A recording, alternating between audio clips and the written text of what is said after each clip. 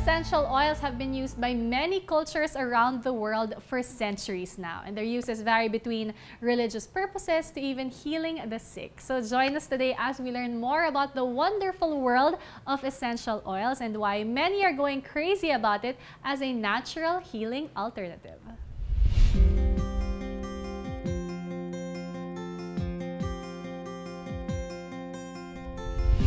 To anyone who does not know, parang wow, essential oils, that's so parang pang zen living, yung mga ganong klaseng tao lang. What is it? Essential oils are derived from plants. So it can be from the fruit, from the leaves, from the seed. It's like the blood of a plant.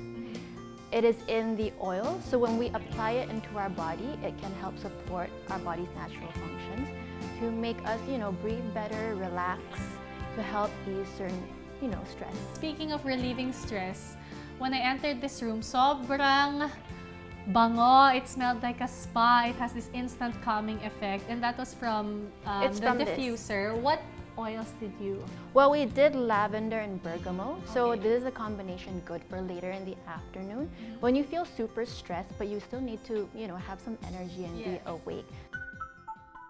A commonly known application of essential oils is for stress relief, but with the myriad of essential oils that can be harnessed from nature, there's bound to be one that can help alleviate whatever ails you at the moment.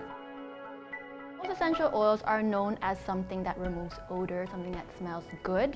But when you have something that is pure quality, something that's really high grade and good, you can use it to manipulate your body, to change the way you feel, to even change the way you think. Essential oils help elevate your body's natural function.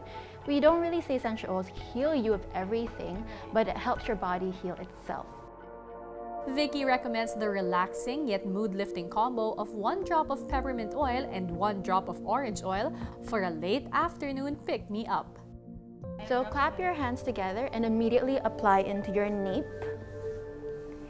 And then behind your ears. Oh my goodness, it smells so good.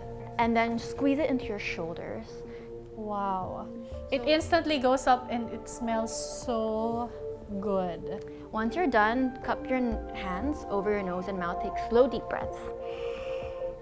Just let it fill you up and breathe deeply. You'll notice that the peppermint really helps open up your airways, so you can breathe deeper. A lot of the times we tend to be quite stressed, so we become shallow breathers. So when you can breathe deeper and introduce more oxygen into your blood and your brain, it helps with light headaches, it helps increase alertness, so you can think better. It smells so good.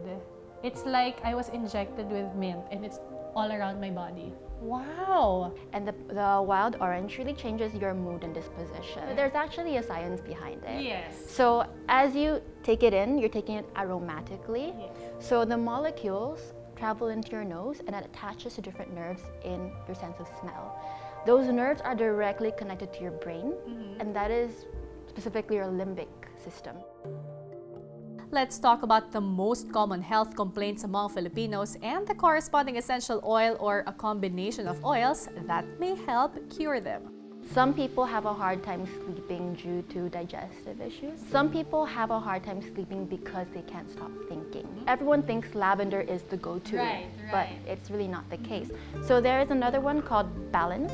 Okay. This is a blend of oils. So what happens is they mix oils that are synergistic. That means that individually they're really good, but when you put it together, it's amazing. You mentioned key areas where you apply it, like soles of the feet, behind the neck, behind the ears. Why those areas? So if you're talking about daily maintenance, you apply in the bottoms of your feet.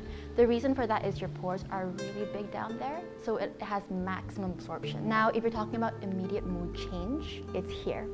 Also behind the ears, because you have a pulse point there, so it's more quickly and readily absorbed into your bloodstream. Another good thing about essential oils is it's safe and highly effective even for young children.